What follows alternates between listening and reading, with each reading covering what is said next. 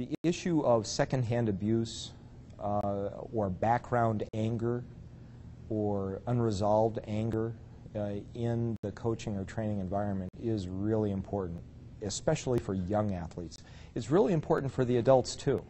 It affects the young athletes even more. And we know that when young athletes that aren't even involved in the situation witness and experience an angry conversation between two adults or between a coach and another athlete, that the athletes around that are adversely affected.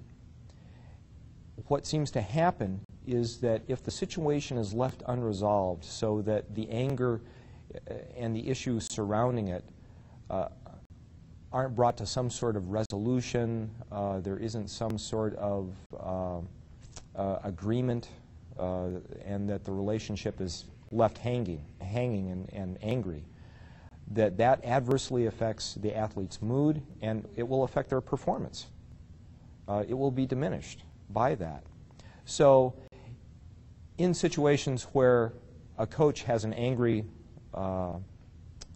interaction with an athlete, or for that matter, a parent having an angry interaction with a coach, another parent, their own child, or another athlete, that will affect everyone around them.